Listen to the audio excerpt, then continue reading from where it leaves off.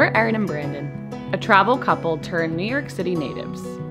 After traveling internationally and domestically for 14 months, we've now settled into our apartment on the Upper East Side of Manhattan. If you missed our last episode, we explored Central Park to share some of the off-the-beaten-path hidden gems we could find. The conservatory gardens get an absolute A+ in my book. Did we find our waterfall? We found it! But it's one of the best views of the skyline. Now we're gearing up for part 2. Which shoes should I wear? This one? Or this one? I think that's good. Just wear one of both. Tom's, a little less support, but goes with the black. Or a sneak. Give a little action to the bottom, footwear. I'm thinking white. Okay. All right, let's go. We ran out of sunlight the other day, so we are heading back in the park to finish up our last 2 spots today. And the only thing that's changed is I got a new set of wheels.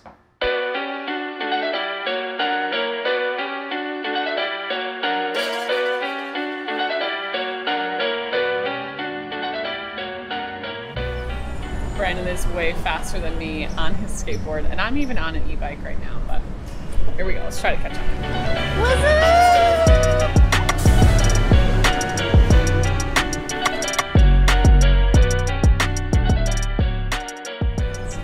We're getting married in 3 weeks, and I just thought he almost was about to get hit by a car. Not cute. I was about to have no more wedding, no more husband. Brandon, tell us what happened. I mean, I kind of almost got hit by a car. It was the car's fault. So we entered the park at 59th Street, and it's so crazy how you're in this hustle and bustle of New York City, and then you take a few steps into the park, and of course, yeah, you could hear the traffic in the background, but you're just totally immersed. Our first stop today is Hallett Nature Sanctuary, which was designed originally by Frederick Law Olmsted, and it was reopened in 2003, where students and volunteers have actually been creating trails around this nature sanctuary. So it's not that it's hard to find, but it kind of just pops up on you with this beautiful gate. People clearly feed these squirrels because they're coming up to us and like putting their hands out as if we're gonna give them food, which I'm definitely not going to, but people clearly do. And they're very big. There's a lot of squirrels, to be honest. Yeah. Get out of here. Okay. Moving on.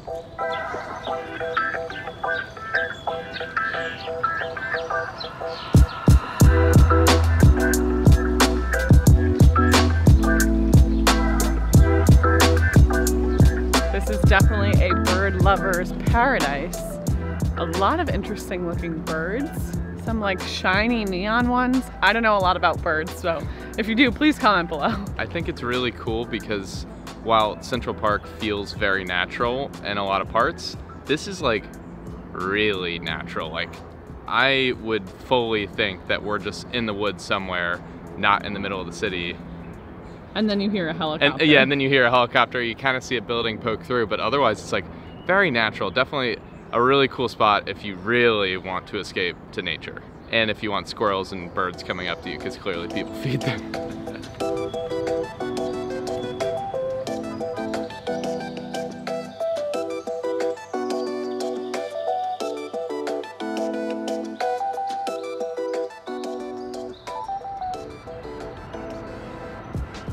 I'm loving this area of the park because you truly like forget where you are for a couple of minutes.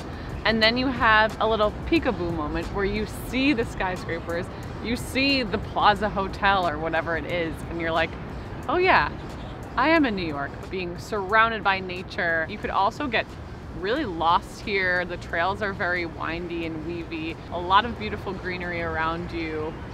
I think this is a cool find. So next we are going to our final spot for this episode, Shakespeare Gardens.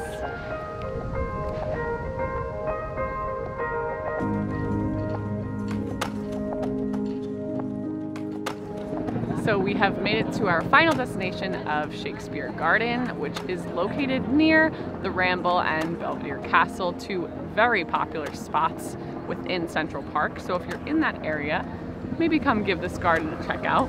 So this space is 4 acres and it is densely populated with plants, flowers, herbs that are all mentioned in William Shakespeare's plays or poems. So it's really just completely based around William Shakespeare. The name checks out.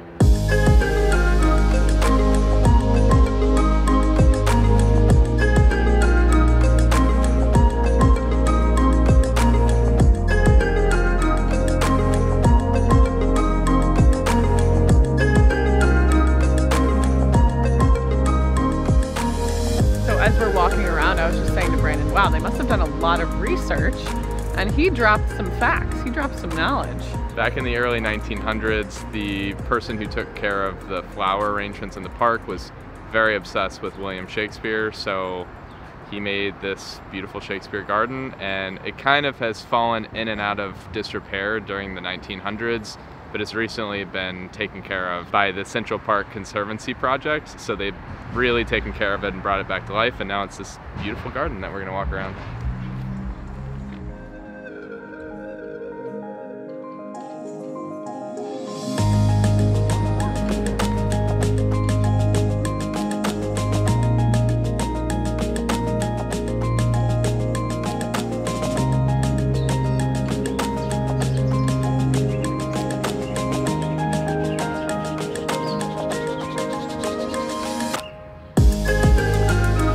Right next to Shakespeare Garden is Delacorte Theater, which during the summer they often have productions of Shakespeare's most famous plays right here. So it's fitting that it's right next to Shakespeare Garden. If you enjoyed this episode, go ahead and give it a like. Thanks so much for watching, and we hope that you enjoyed seeing some less known spots in Central Park.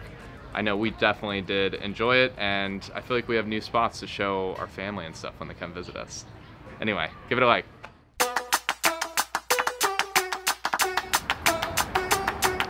It's such a beautiful touch that they've got these little poems of Shakespeare's all throughout that show him referencing the plants that are around the little plaque. So for instance, this one says, "Where the bees suck, there suck I, in the cowslip's bell I lie."